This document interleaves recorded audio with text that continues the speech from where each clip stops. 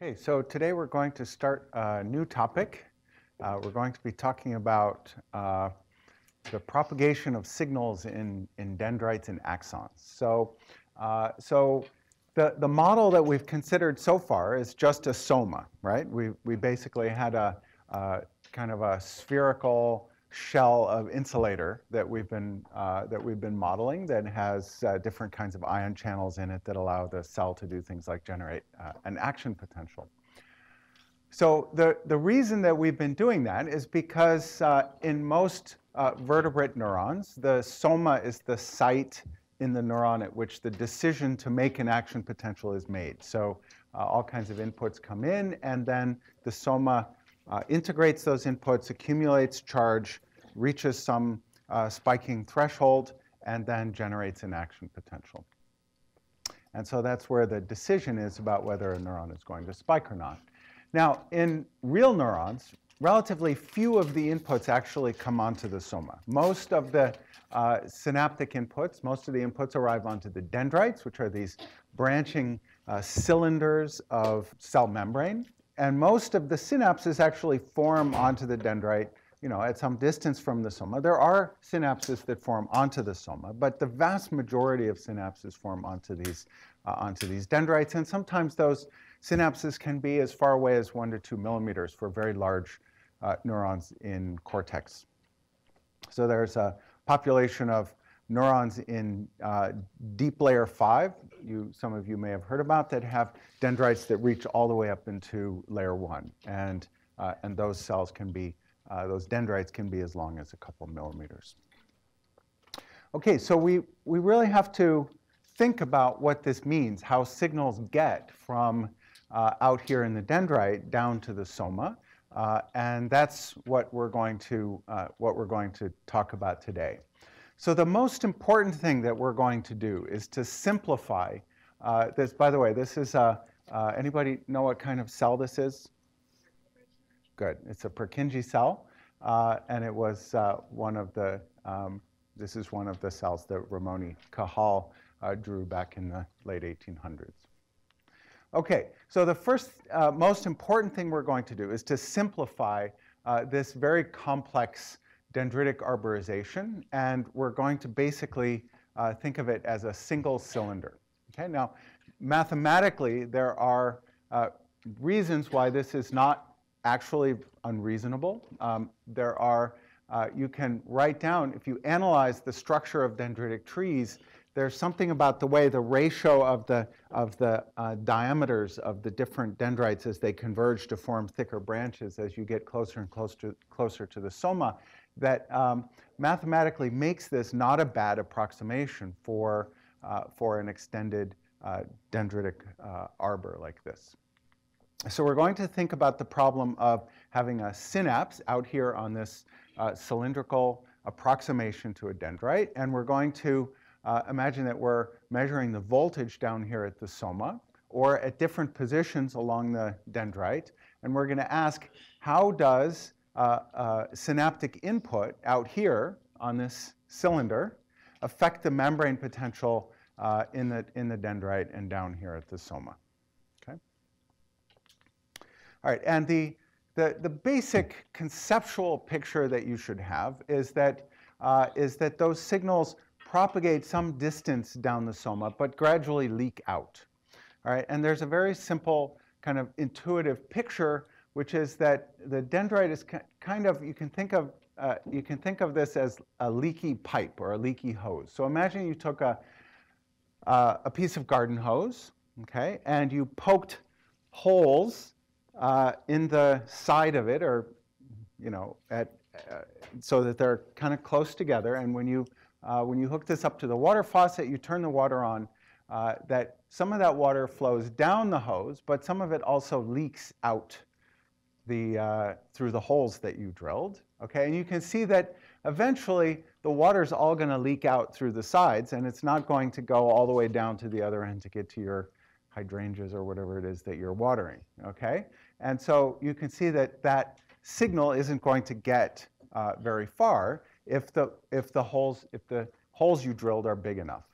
Okay, and the general kind of analogy here is that current is like the flow of the water. Current, electrical current here is like water current flowing down the pipe. And voltage is like pressure, right? So the higher the pressure here, the higher the current flow you'll get. Okay? And we're going to develop an electrical circuit model for a dendrite like this that's going to look kind of like a set of resistors going down the axis of the dendrite and a set of resistors that go across the membrane. And you can see that each little piece of membrane here, a little piece of the dendrite, is going to look like a resistor divider, where you have a resistor along the axial direction and a resistance across the membrane. And as you make a longer and longer piece of dendrite, that voltage, you're going to get additional voltage dividers.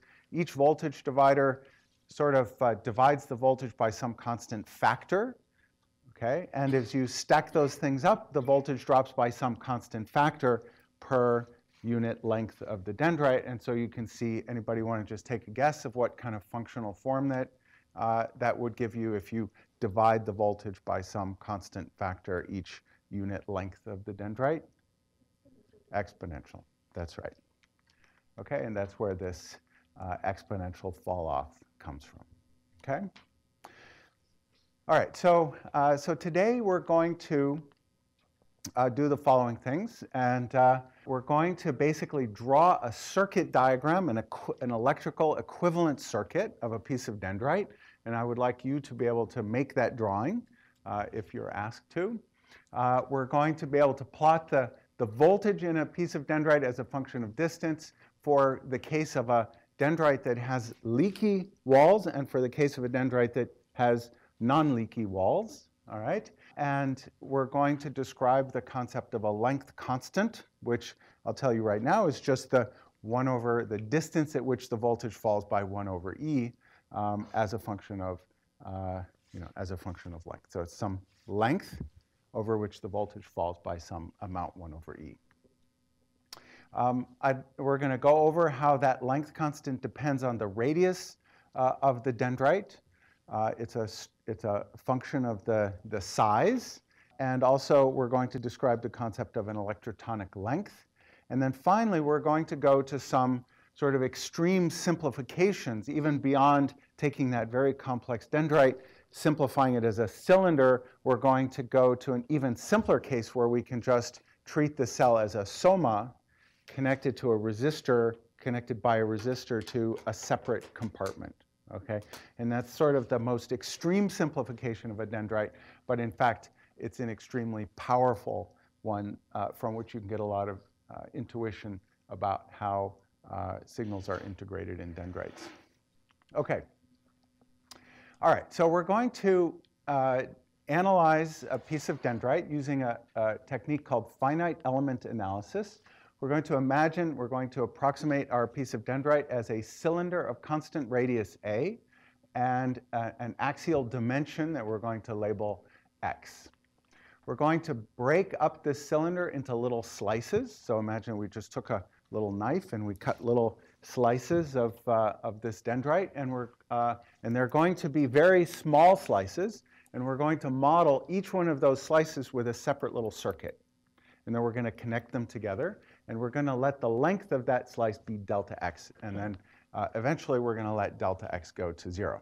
We're going to get some differential equations that describe the relationship between the voltage and the current in this piece of dendrite.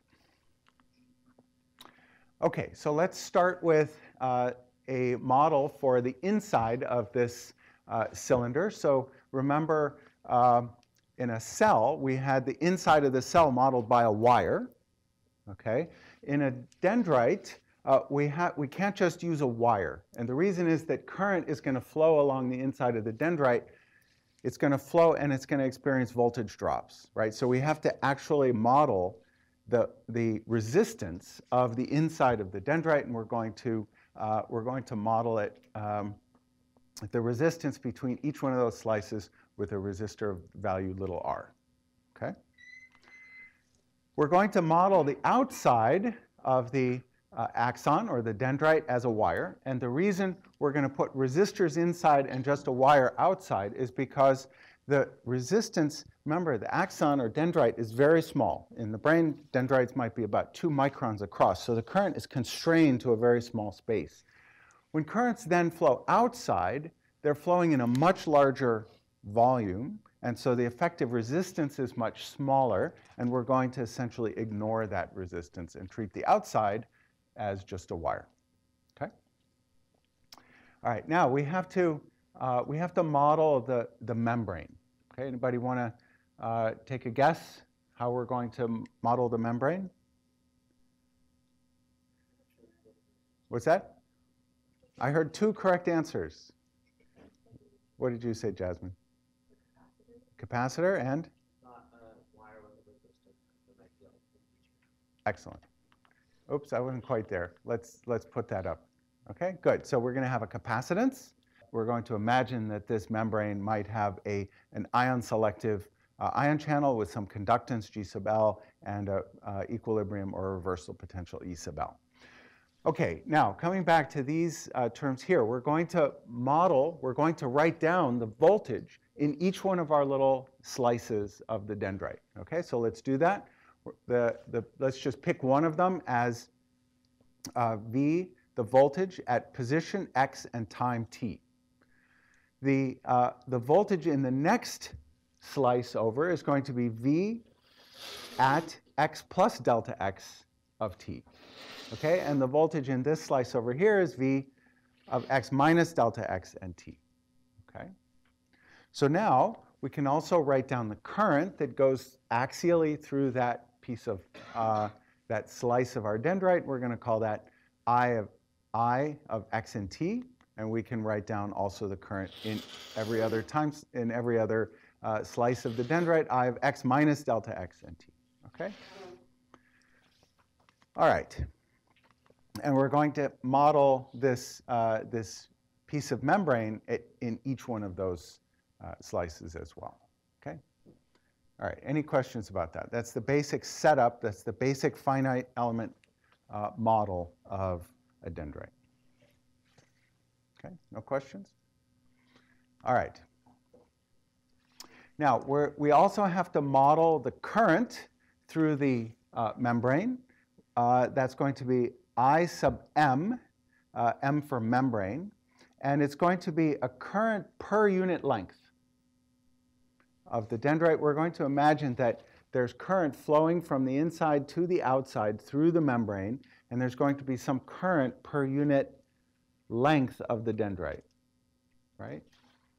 And we can also imagine that we have current being injected, let's say through a synapse or through an electrode, that we can also model as coming in at any position x. And this is, again, current per unit length times delta x. Does that make sense?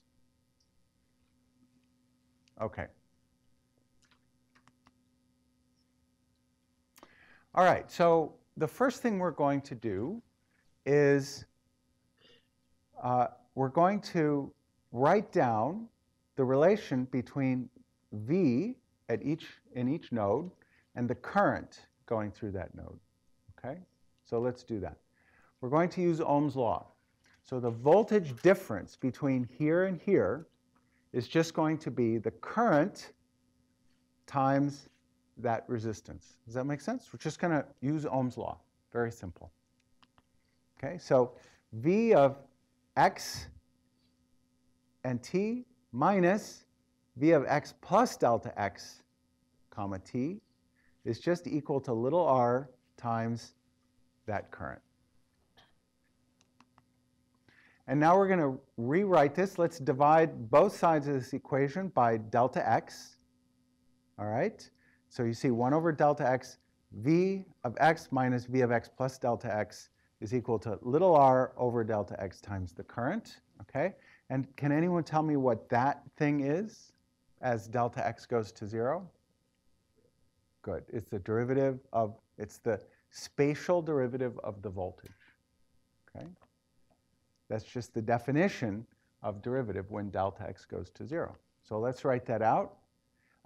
Notice that it's the negative of the derivative. because the derivative would have v of x plus delta x minus v of x. So it's a negative of the derivative. So negative dv dx is equal to some resistance times the current. And notice that this capital R sub A is called the axial resistance per unit length.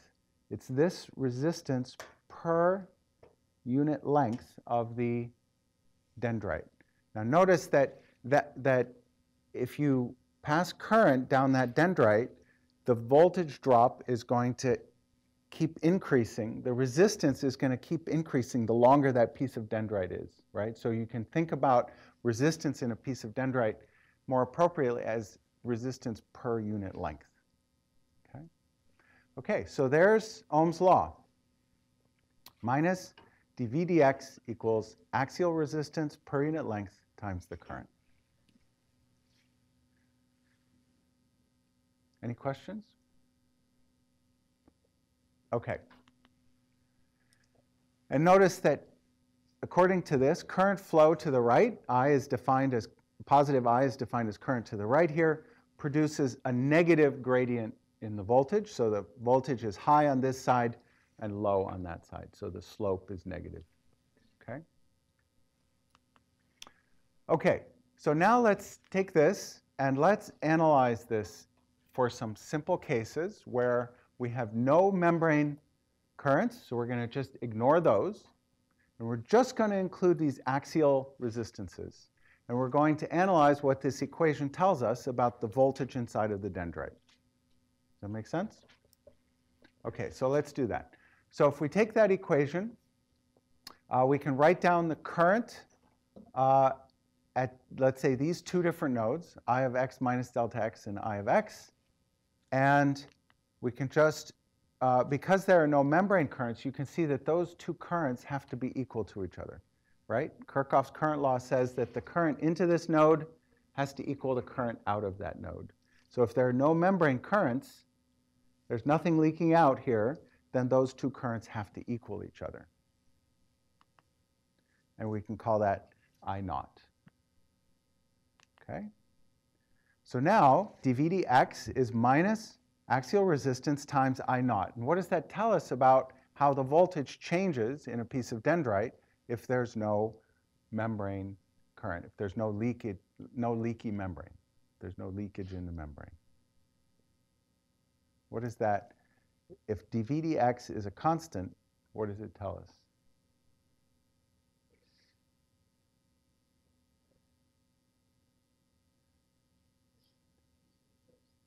Yeah, but it decreases how? What functional form? Good. It changes linearly, right? Okay, so if there are no membrane conductances, then the membrane potential changes linearly. All right? So you can see that the voltage as a function of position, sorry, I forgot to label that voltage, just changes linearly from some initial voltage to some final voltage over some length L. Okay, we're considering a case of a piece of dendrite of length L. Yes?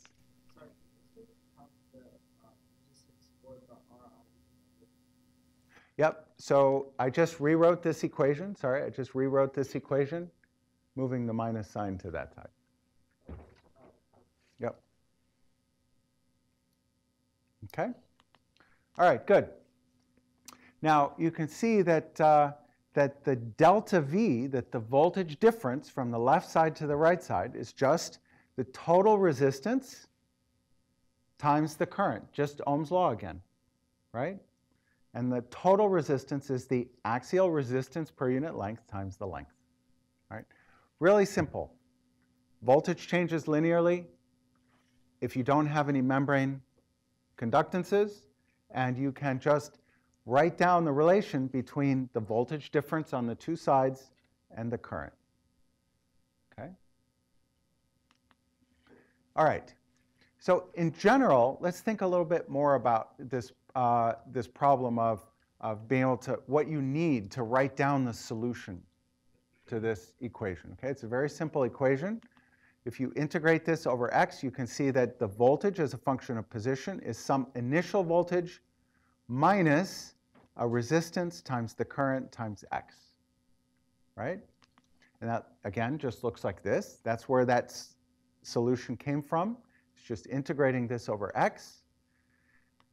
And you can see that in order to write down the solution to this equation, we need a couple of things. We need to either know the voltages at the beginning and end, or we need to know the current. We need to know some combination of those three things, right? So let's write down the voltage here. Let's call it V naught. Let's write down the voltage there, V sub L, and plug those in.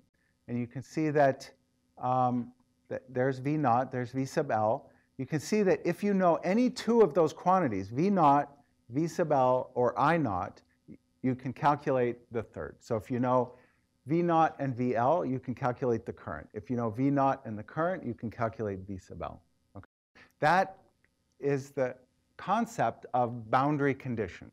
Okay. You can write down the voltages or the currents at some positions on the dendrite and figure out the total solution to the voltage of position.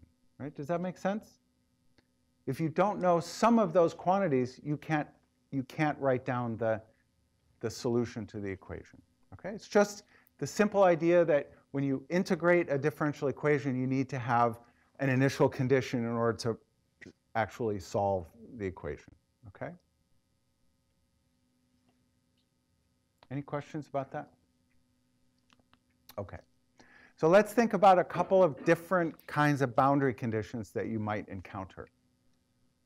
So this boundary condition right here, so let's say that we inject a fixed amount of current, I naught, into a piece of dendrite, and we take that piece of dendrite and we inject current on one end and we cut the other end so that it's open.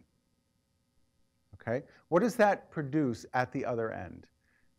So we have a wire that describes the inside of the dendrite. We have a wire that describes the outside of the dendrite. And if you cut the end of the dendrite off so that it's leaky, so it's an open end, what does that look like electrically?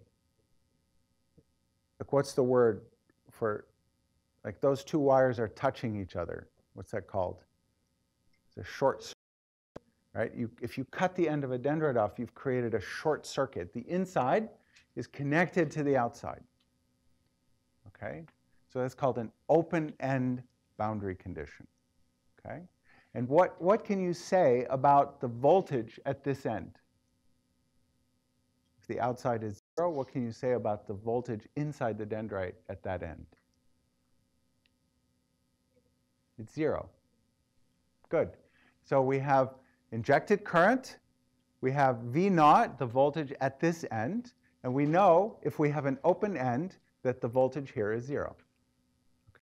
Now we can write down, we know that the initial voltage is V naught, the voltage at position L is 0, and now you can, you know that the current here is equal to the current there, and you can write down the equation and solve V naught. Okay, so V naught is just the resistance, the total resistance of the dendrite times the injected current. Okay? And that Rin is known as input impedance. It's just the resistance of the dendrite. It tells you how much voltage change you will get if you inject a given amount of current. Okay? All right, any questions about that? Let's consider another case. Rather than having an open end, let's leave the end of the dendrite closed so that it's sealed closed. Okay, so we're going to consider a piece of dendrite that one end we're injecting current in and the other end is closed. Okay, so what do you think that's going to look like? It's called a closed end. What does that look like here? It's an open circuit. Those two wires are not connected to each other. There's no resistance between them. Let's say we define the voltage here as V naught. What can you say? Well, what you can say about the current there is that the current is 0, right? Because it's an open circuit. There's no current flowing. And so the current flowing through this at this end is 0. That makes sense? So what can you say about the current everywhere? It's 0. And what can you say about the voltage everywhere? Is V naught. Okay? Exactly. So the voltage everywhere becomes V naught. And the input impedance, anybody want to guess what the input impedance is? How much, what's the ratio of the voltage at this end and the current at this end?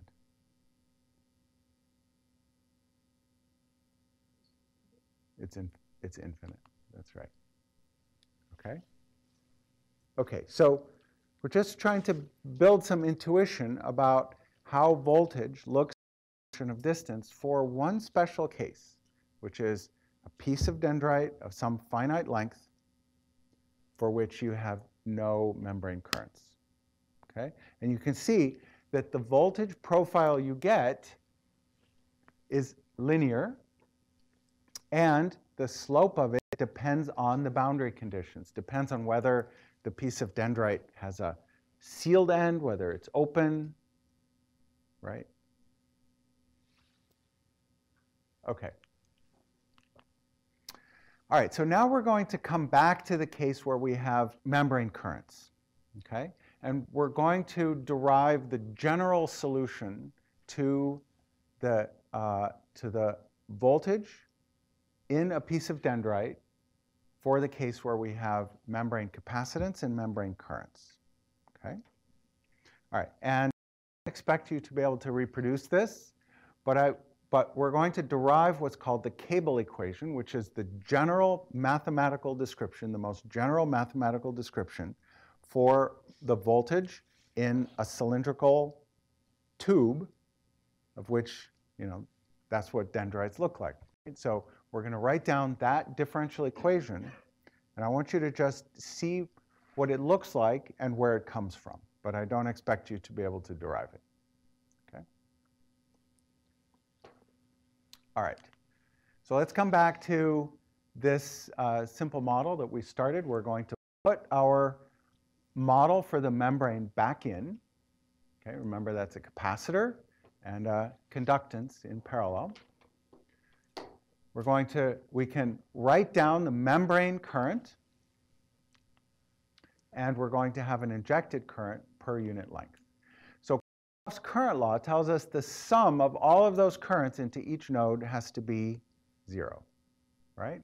So let's just write down an equation that sums together all of those and sets them to 0. So the membrane current leaking out minus the injected current coming in. They have signs because one is defined as positive going into the dendrite, and the other one is defined as positive going out. So those two, the membrane currents, plus the current going out this way minus the current coming in that way is 0. Okay? All right, so we're going to do the same trick we did last time. We're going to divide by delta x. So again, membrane current per unit length times the length of this finite element. We're going to divide by delta x. So this thing right here, I membrane minus I electrode, I guess, equals minus 1 over delta x, I of x minus I of x minus delta x. Okay? So what is this? We've seen something like that before. It's just a derivative. First derivative of I with respect to position. Okay, so now what you see is that the membrane current minus the injected current is just the first derivative of I. Okay, so hang in there. We're going to substitute that with something that depends on voltage. All right, so how do we do that? We're going to take Ohm's law. There's Ohm's law. Let's take the derivative of that with respect to position. So now we get the second derivative of voltage with respect to position is just equal to minus Ra times the first derivative of current. And you can see we can just take this and substitute it there. Okay? And so here's what we get. That the second derivative of voltage with respect to position is just equal to the membrane or injected current coming into the dendrite at any position. Okay, so the curvature of the voltage How curved it is just depends on what's coming in through the membrane. All right? Remember, in the case where we had no membrane current and no injected current, the curvature was 0. d2v dx squared is 0, which if the curvature is 0, then you have a straight line, right? Okay, now we're going to plug in the right equation for our membrane current. What is that? That we know. It's just a sum of two terms. What is it? It's the sum of, remember this is going to be the same as our SOMA model. What was that? We had two terms. What were they? The current through the membrane in the model, in the Hodgkin-Huxley model, is, what's that? Good. It's a capacitive current and a membrane ionic current. Okay, so let's just plug that in. We're just going to substitute into here the current through a capacitor and the current through this conductance. Okay, that's just C dV dt G times V minus EL.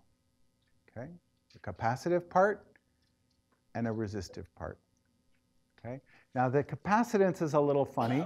It's capacitance per unit length times the length of the element plus, and the conductance is conductance per unit length times the length of our finite element. Okay.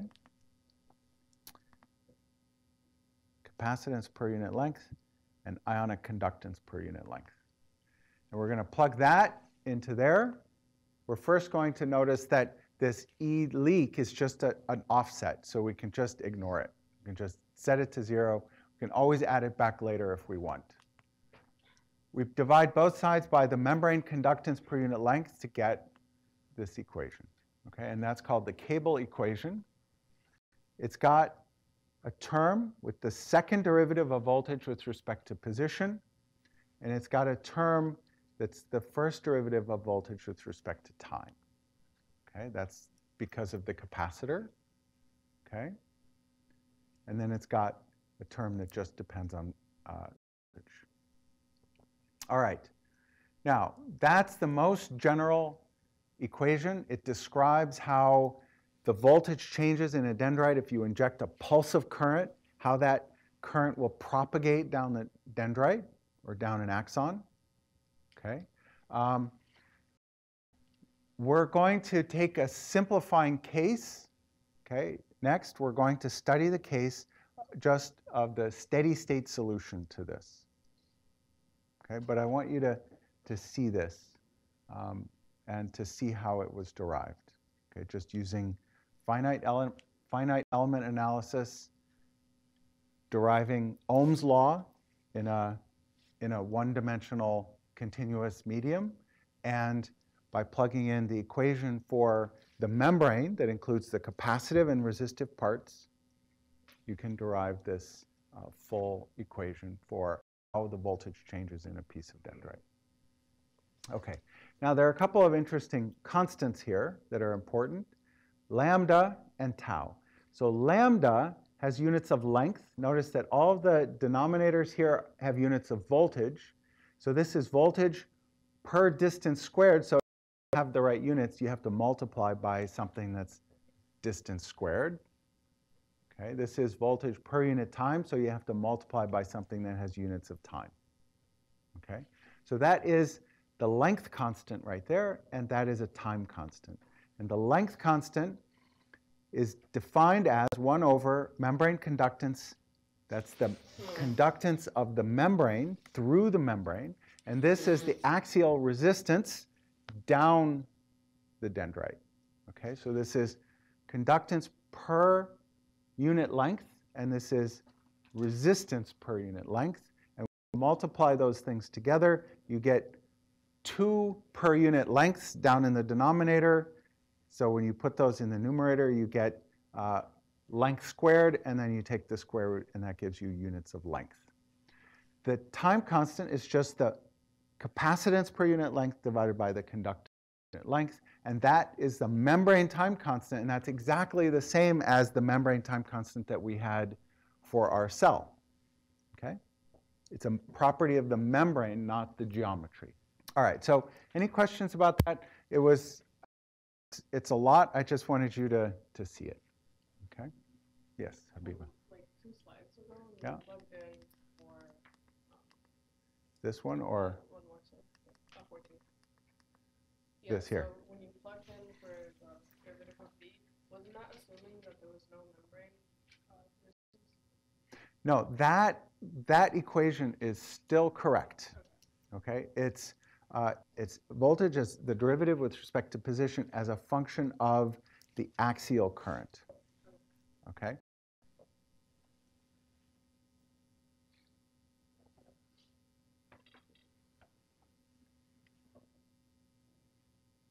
Remember, going back up to here, notice that when we derived this equation right here, we didn't even have to include these membrane. They don't change anything. It's just Ohm's law. It's the voltage here minus the voltage there has to equal the current flowing through that resistor. Doesn't matter what other currents, whether current is flowing in other directions here.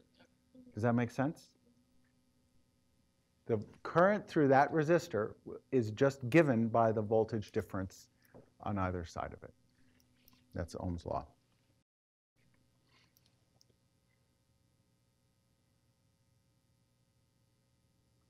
Okay. So now we're going to take a simple example. We're going to solve that equation for the case of steady state. Okay. How are we going to take the steady state? How are we going to find the steady state version of this equation? Any idea? Good. We just set dv dt to 0, and we're left with this equals that. Okay, so we're going to take a piece of our cable, and we're going to imagine that we take a piece of dendrite that's infinitely long in either direction. Okay, and somewhere here in the middle of it, we're going to put an electrode, and we're going to inject current at one position. Okay. So it's injecting current at position 0. How many of you have heard of a delta function, direct delta function? Okay, so we're going to define the current as a function of position as just a current times a direct delta function of x. That just says that all the current is going in at position 0 and no current is going in anywhere else. Okay? All right, so the direct delta function is just, it's a peaky thing that is very narrow and very tall, such that when you integrate over it, you get a 1. Okay? Okay, so we're going to go to the steady state solution, and now let's write down that. So there's the steady state cable equation. And we're going to inject current at a single point, so that's what it looks like. Does anyone know the solution to this? Notice what this says is we have a function is equal to the second derivative of that function. Anybody know? There's only one function that does this. It's an exponential. That's right. So the solution to this equation is an exponential. V of position, all right, is V naught, some voltage in the middle, e to the minus x over lambda. Why do I have an absolute value? What is the voltage going to look like if I inject current right here? You're going to have current flowing. Where's the current going to go? If I inject current into the middle of a piece of dendrite, is it all going to go this way? No. What's it going to do? It's going to go both ways. Okay? And the voltage is going to be high here, and it's going to fall as you go in both directions. Okay? So that's why we have an absolute value here. So the voltage is going to start at some V naught that depends on how much current we're injecting, and it's going to drop exponentially on both sides. And notice what's right here. The lambda tells us the 1 over e point, how far away the 1 over E point of the voltage is. What that means is that the voltage is going to fall to 1 over E of V naught at a distance lambda from the site at which the current is injected. Okay? Does that make sense? That is the steady state space constant. Okay? It has units of length. It's how far away do you have to go so that the voltage falls to 1 over 2.7 of the initial voltage. Okay?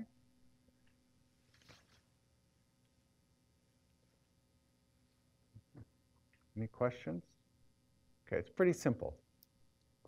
We took an unusually complicated route to get there, but that's the nice thing about that is you've seen the most general solution to how a dendrite will behave when you inject current into it. Okay. All right, so now we can calculate the current as a function of position. Any idea how to do that? If you know voltage, what do you use to calculate current? Which law? Ohm's law. Anybody remember what Ohm's law looks like here?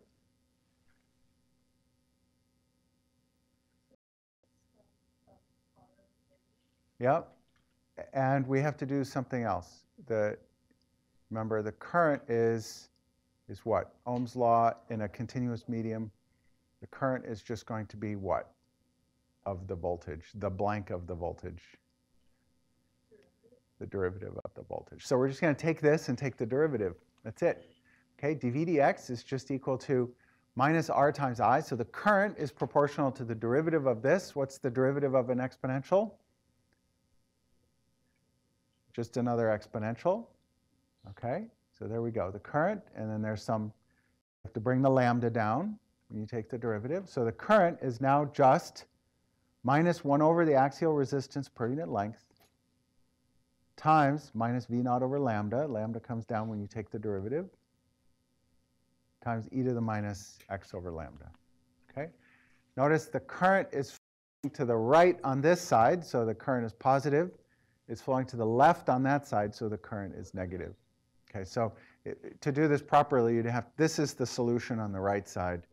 You'd have to write another version of this for the current on the left side, but I haven't put that in there. Okay?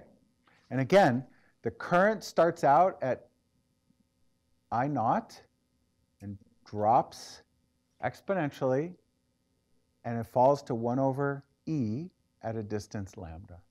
Okay, why is that? Because the current is leaking out through the holes in our garden hose, right? So as you go further down, less and less of the current is still going down the dendrite, right?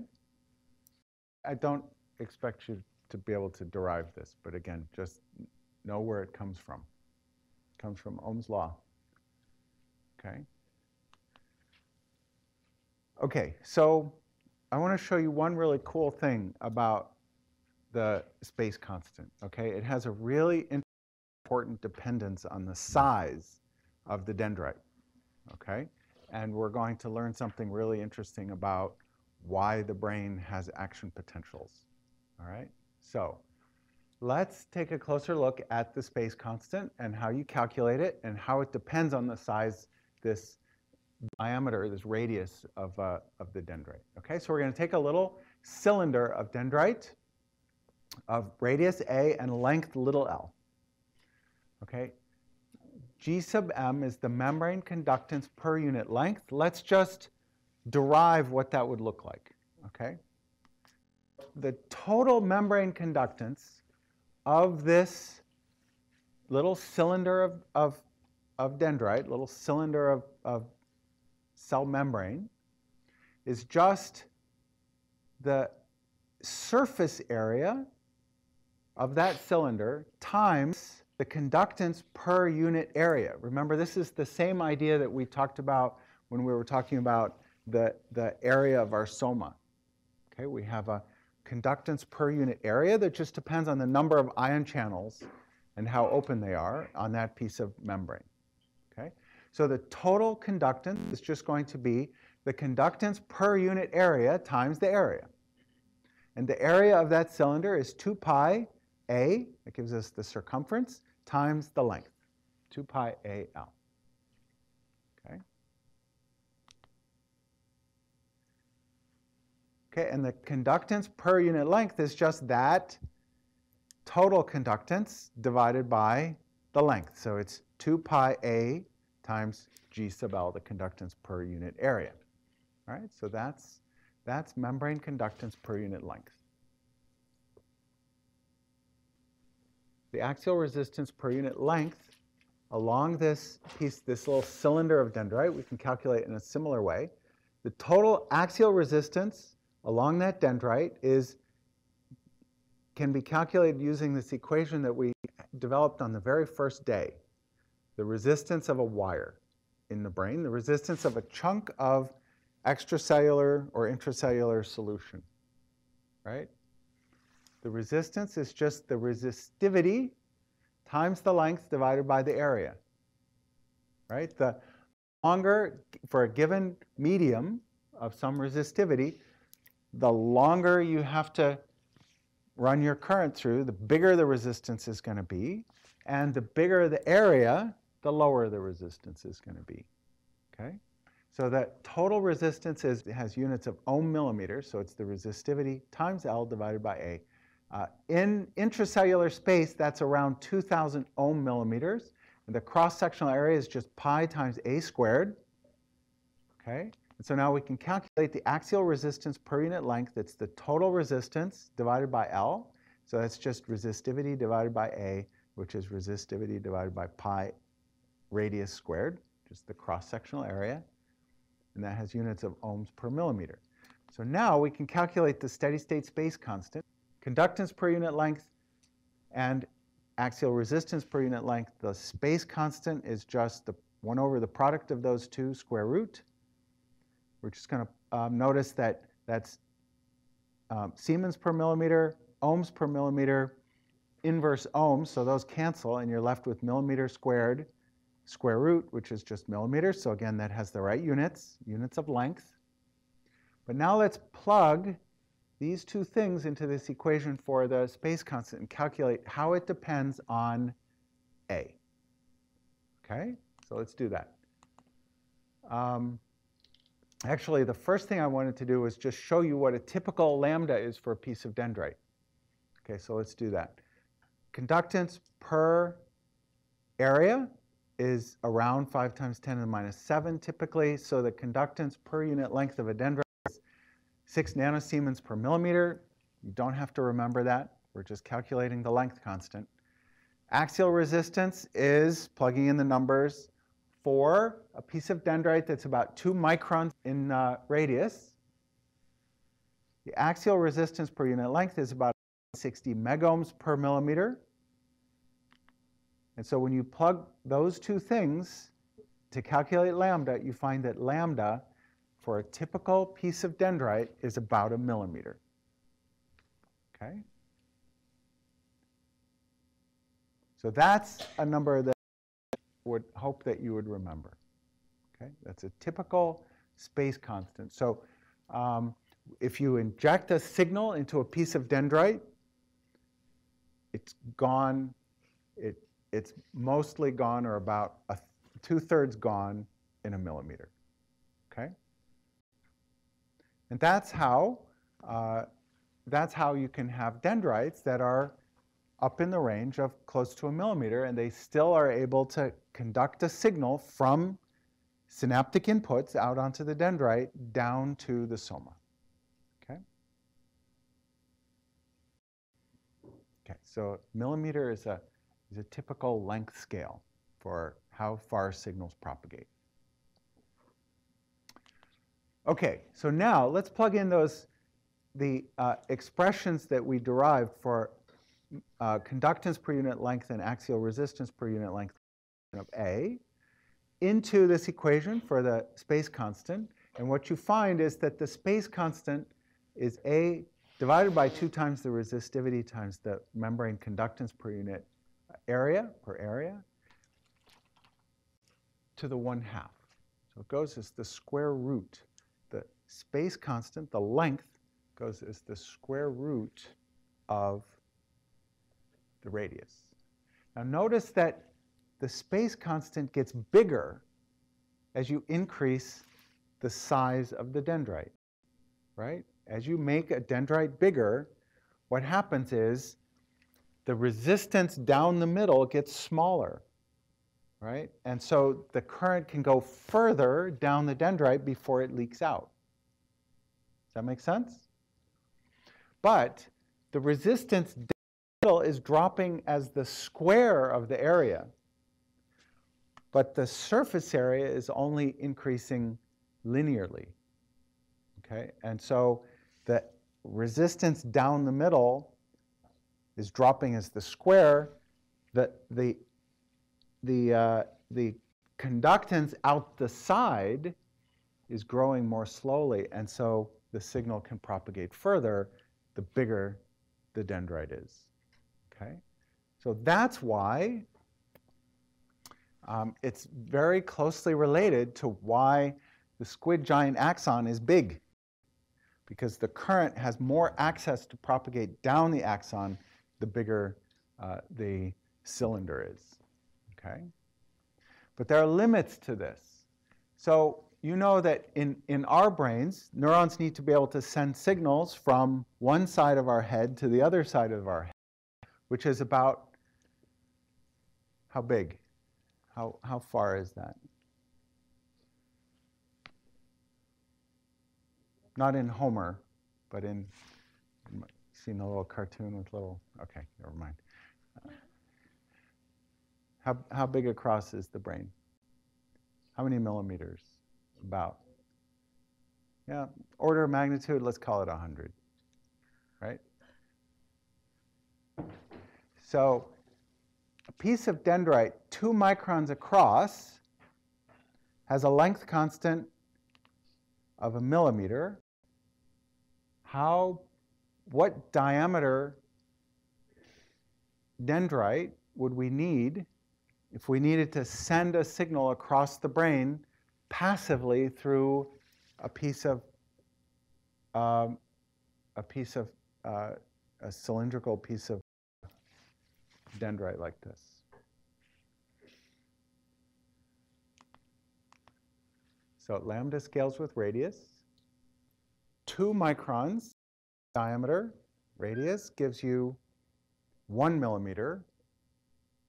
And now you want to go 100 times further.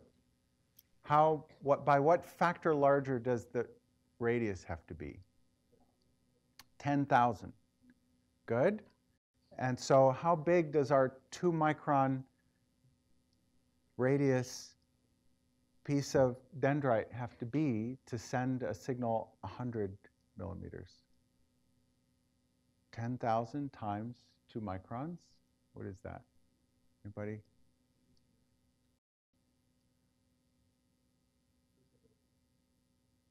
2 centimeters. So if you want to make a piece of dendrite that sends a signal from one side of your brain to the other, 100 millimeters away, be 2 centimeters across. Actually, that's the radius. It needs to be 4 centimeters across.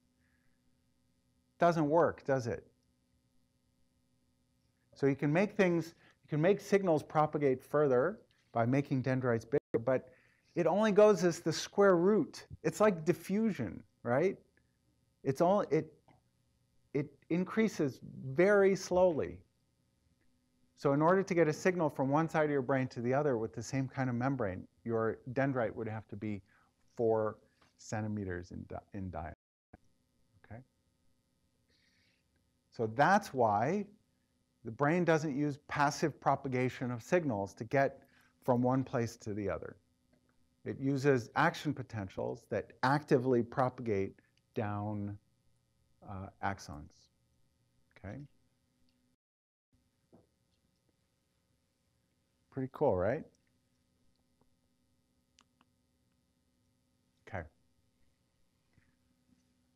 All right. So I want to just introduce you to the concept of electrotonic length, right? And the idea is very simple. If we have a piece of dendrite that has some physical length L, you can see that that length L might be very good at conducting signals to the soma, if what? If what aspects of that dendrite would make it very good at conducting signals to the soma? So it's big, or what else? It's got a fixed physical length L. So let's think of something else. Less leaky, right? Okay, so depending on the properties of that dendrite, that piece of dendrite of physical length L might be very good at sending signals to the soma, or it might be very bad, right? If it's really thin, really leaky, right? So we have to compare the physical length to the space constant, okay? So in this case, there's very little decay. The signal is able to propagate from the site of the synapse to the soma. In this case, a slightly smaller piece of dendrite might have a shorter lambda, and so there would be more decay by the time you get to the soma. And in this case, the lambda is really short, and so the signal really decays away before you get to the soma. Okay? So people often refer to a quantity as referred to as the electrotonic length, which is simply the ratio of the physical length to the space constant. Okay? So you can see that in this case, the physical length is about the same as lambda, and so the electrotonic length is 1. In this case, the physical length is twice as long as lambda, and so the electrotonic length of that piece of dendrite is 2. And in this case, it's 4.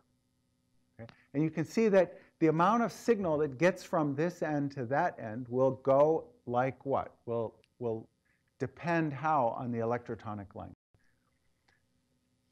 It will depend something like e to the minus L.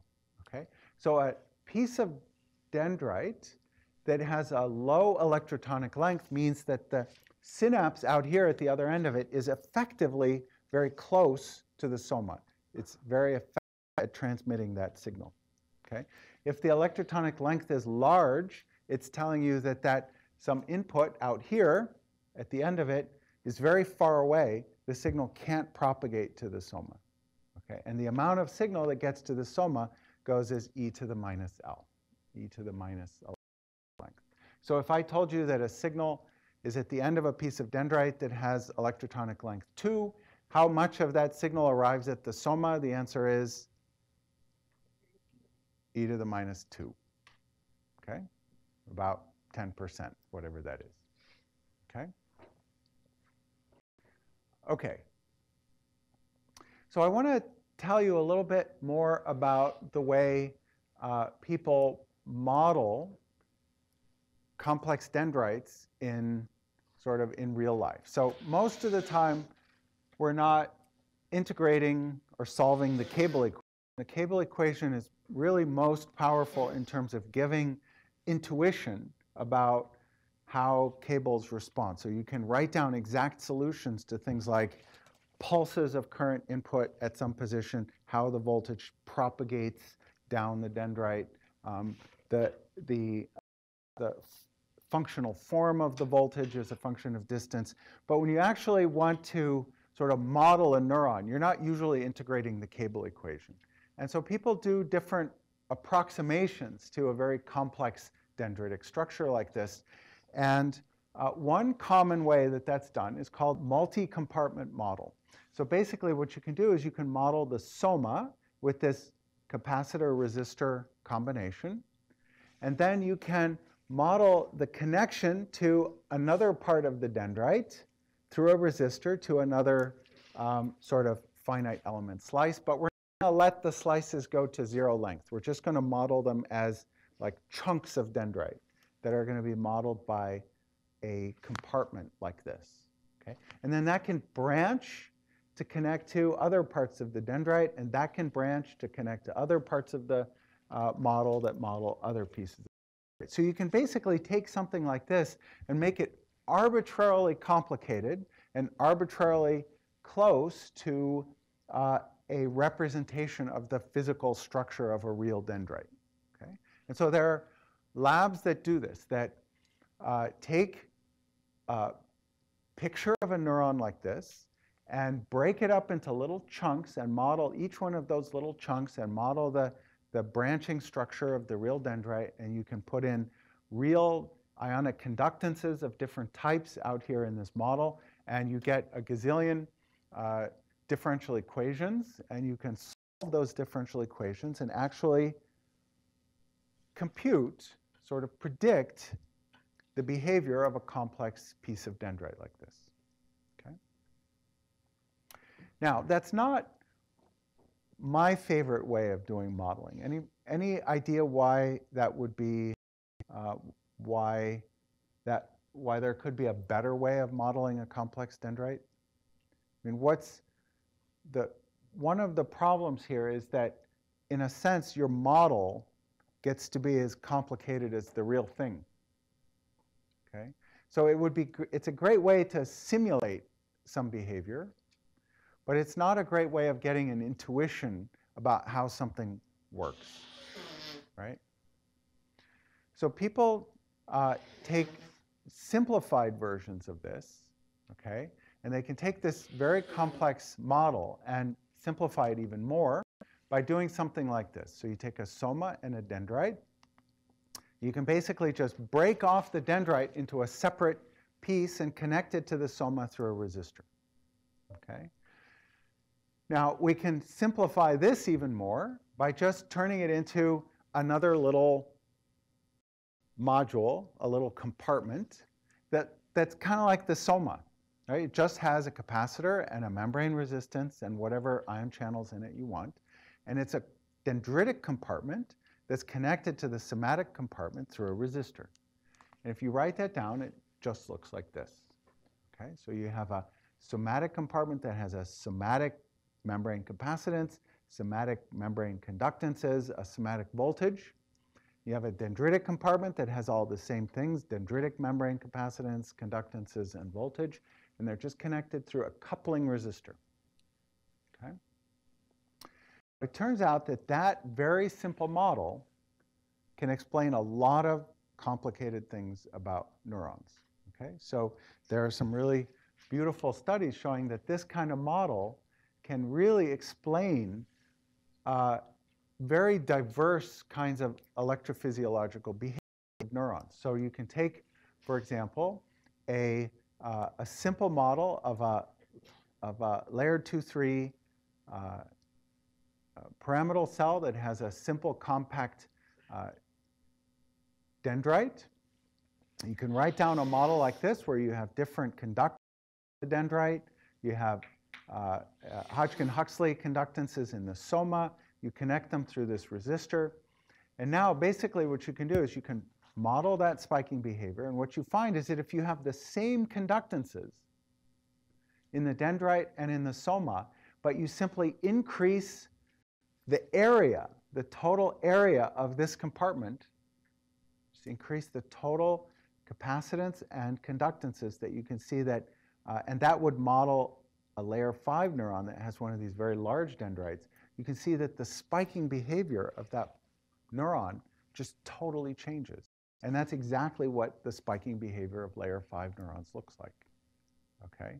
And so you could imagine building a very complicated 1,000 compartment model to simulate this, but you wouldn't really understand much more about why it behaves that way. Whereas you can a simple 2-compartment model and analyze it and really understand what are the properties of a neuron that give this kind of behavior as opposed to some other kind of behavior. Right? It's very similar to the approach that, that David Corey took in modeling the effect of the T-tubules on muscle fiber spiking in the case of sodium failures to the sodium channel to inactivate. Okay? That was also a 2-compartment model.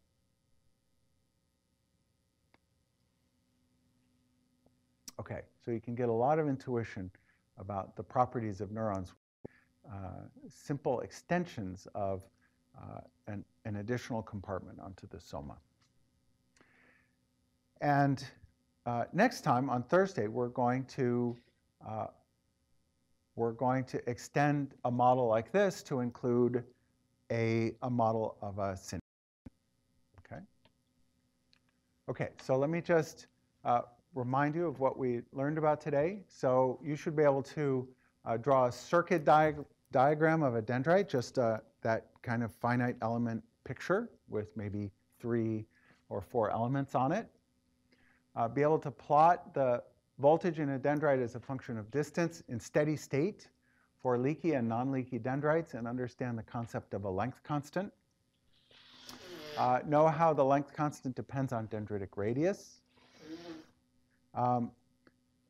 You should understand the idea of an electrotonic length and be able to say how much a signal will decay for a dendrite of a given electrotonic length, and be able to draw the circuit diagram of a two-compartment model. And we're going to spend more time on that on Thursday. Okay.